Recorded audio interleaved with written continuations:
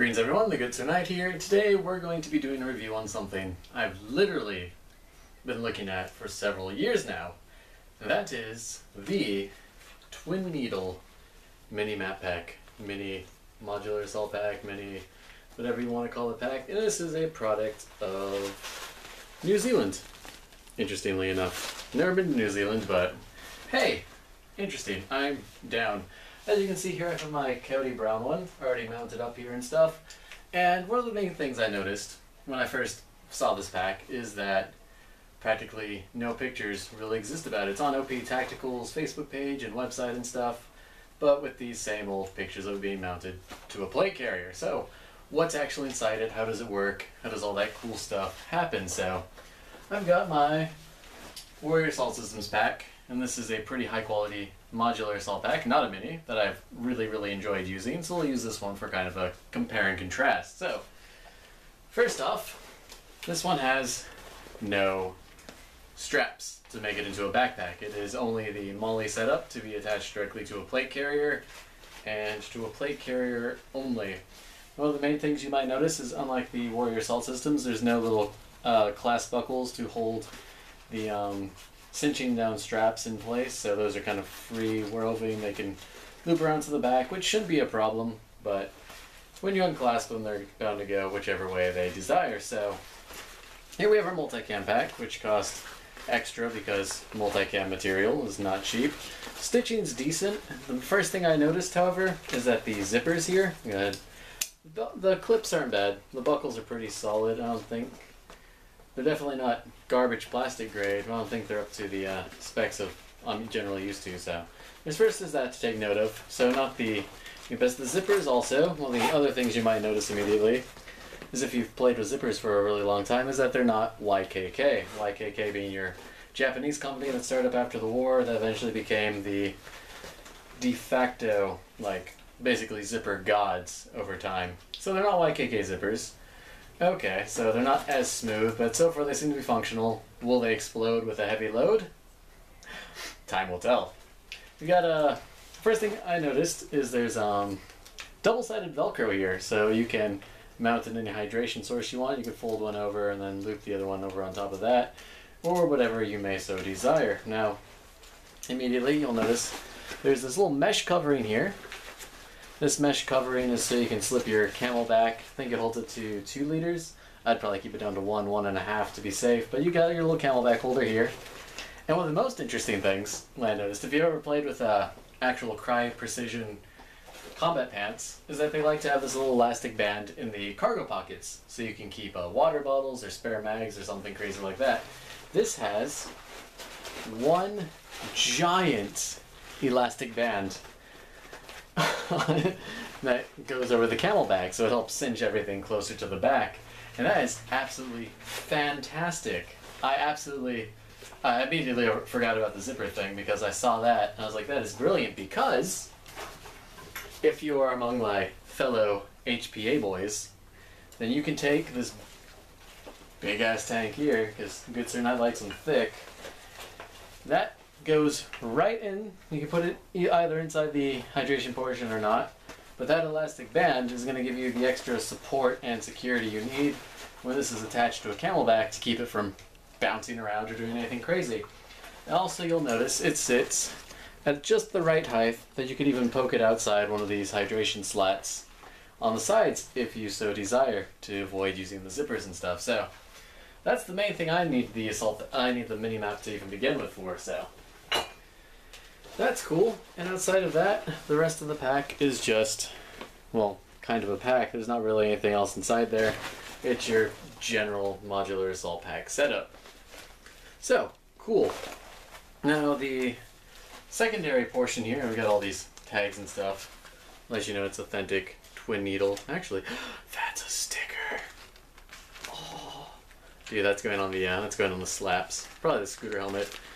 But yeah, so we pop this open here to get to your mini axis, your smaller point. And yeah, it's roughly your average MRE size, maybe a bit smaller, but if you're smart, before you get into the field anyway, you're popping open your MRE, you're taking out all the useful stuff, throwing away the excess garbage, and you're just going to pack that all in here. Now, This is really standard as far as your assault pack setups tend to go. There's no extra pockets or anything here.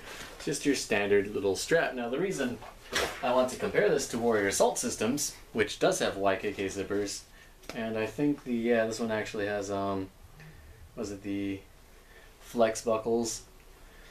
Side squeeze. Aren't these made in the USA? I want to say these are USA made buckles. I can't say for sure. But these have YKK zippers, as you can see, incredibly smooth.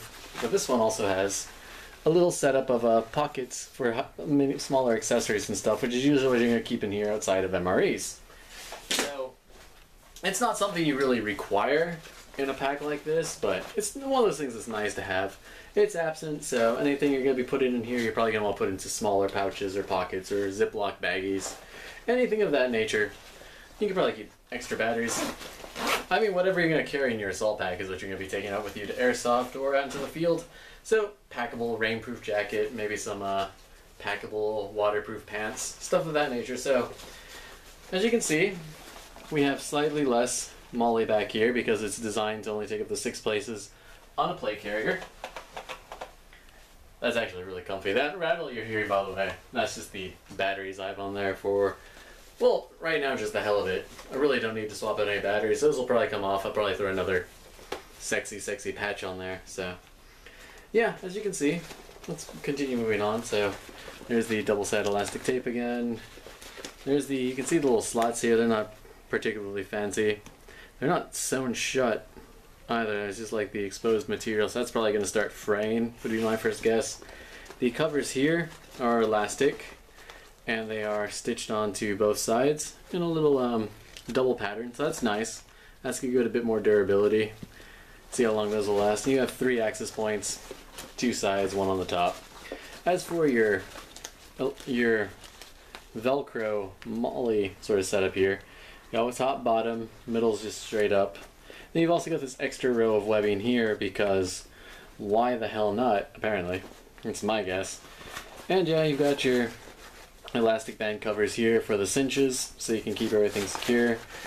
New Zealand made twin needle mark right here, and as you can see, you've got authentic multicam material matches all around the place. So multicam everywhere. So yeah, these things run you, I think it was like close to 120. I think it was an extra 35 or something for the multicam. So options there. We went ahead, we got a few extras because I have friends who like to play airsoft out here who would most certainly be interested in getting some decent mini maps, because in Japan, the only real mini maps you have are going to be TMC, and those are like 20, 30 bucks. And I'm thinking that's really cheap. Well, yeah. Material quality and stitching, super sketch. Like, the minute you put anything with any weight in it, you're gonna rip out the bottom. It's gonna be a bad time. So you got the bottom, you got your standard little loopy dupes down here for attaching something. I'm not sure. I mean, you could probably attach something, but I'm not entirely sure what they're for, actually. It's one of those things I feel like I should know, but hey, I don't. Intelligence gap. We'll fill that at some point. I'm sure someone in the comments will probably already know. And like, good sir knight, it's for da-na-na-na. And I appreciate it. Oh, backside, another important thing. So this is just your simple little material. No backing, reinforcement, or anything super stiff. And the attachment kind of follows the train of thought of the Blue Force Gear Warrior Assault Systems. Yeah, there's a little loop through there too. Cool, but it's got a little tab. So you weave it on through, you got the double end here, comes through the bottom. And then you loop it on back through. Actually, you can't even see it on camera. You loop it on back through. And it'll hold itself secure from there. So yeah, good stuff, my fellow Gucci members, something Gucci gang, but tactical. So yeah, you've got some cool stuff there, cool stickers, cool little things, and yeah, so that's pretty much what this mini map pack actually does. Zipper quality is alright, elastic covers are pretty nice. And as you can see, it does properly not hang out down past your plate carrier, which is the ultimate goal to have with your mini map pack. So, I've got new magazine pouches on the way. But yeah, so you can see, fits comfy. Mine doesn't have anything in it, because all I'm going to really carry is a tank and, I don't know, maybe some fatty chocolate bars, some gummy bears, you know, stuff you take with you to go do things. go places. Bam, bam, bam, bam, bam. Turtle power. So yeah, actually, green, hard outer. The goods are nice. A turtle. It just occurred to me. It's painful. Maybe there's a reason to wear camouflage patterns for your uniform and not. Damn it! I don't want to have the revelation I'm a turtle right now. I'm not happy with this revelation. I'm actually kind of sad. This is ruining my review. Christmas is cancelled. Oh, and there's also the black version here. Just keep moving before I have an emotional breakdown of some sort. Yeah, there's the undercover. Yeah, black for all you SWAT guys and SEAL fans. And they look same elastic and oh, also one of the things I forgot to mention on the sides here, you still have your standard little like magazine size 1, 2, 3 double setup to attach magazines or flexi cuffs or any of those other cool things. Probably more visible here. Yeah, to attach all of your other extra cool things to on the side, and most importantly, what I'd argue if nothing else, to hold this top or the bottom strap here in place so it doesn't run away on you when you don't want it to. So yeah, cool stuff. I think it's cool. If you think it's cool, then hey, pretty awesome. I know there's other companies that make mini maps, albeit closer for like $300 some odd, although they do look like good stuff. So that is, I don't want to stand backwards to you guys the whole day, but that is all they have, or that's what they do. That's the thing. It is how it be. Fam lit 100. And yeah, so cool little packs. I'm actually pretty excited to field these, and we will see in the very near future if they hold up. Or actually, I'm pretty sure I gave it the marine test. If you don't know what the marine test is, it's some bullshit I made up. It doesn't actually exist. I'm totally pulling your leg, but you basically take some of the stitching. What I do anyway, give it a solid little yank, because your condor stuff, if you do little yanks and stuff to them, oh yeah, actually you can see that stitching right there. Even on these single ones, it's not just a single it's more of a twice over and then across the sides to give it more support. So good job to you, Twin Needle. There's a compliment I give to you. And yeah, so basically what I like to do when I get packs, so I give them a good tug everywhere to make sure that they're not going to rip open at the seams.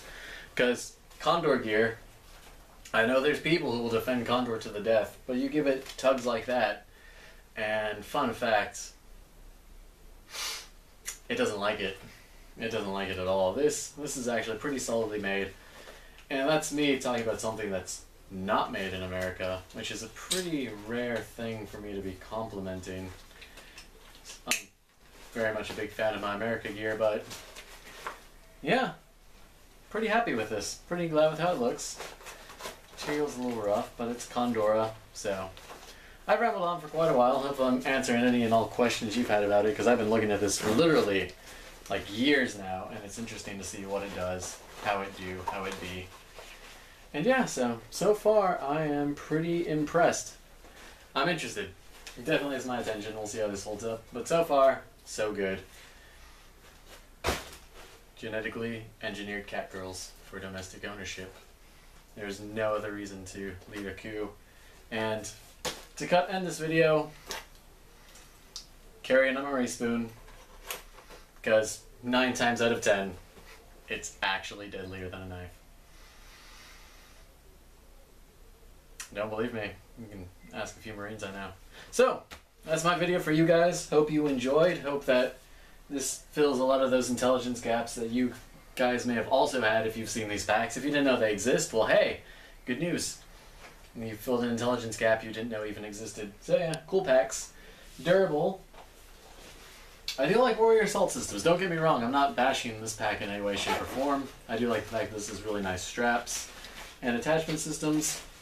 It's just a shame that Warrior Assault Systems, to my knowledge, I'm getting smart at this YouTube thing, to my knowledge, does not make a mini map pack, although you can also fold this up through here. You can ghetto yourself a mini map pack of fantastic quality.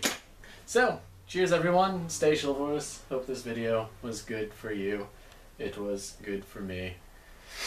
And I'm going to go drink an ass ton of coffee. So cheers, and I'll see you in the next video. Bye-bye.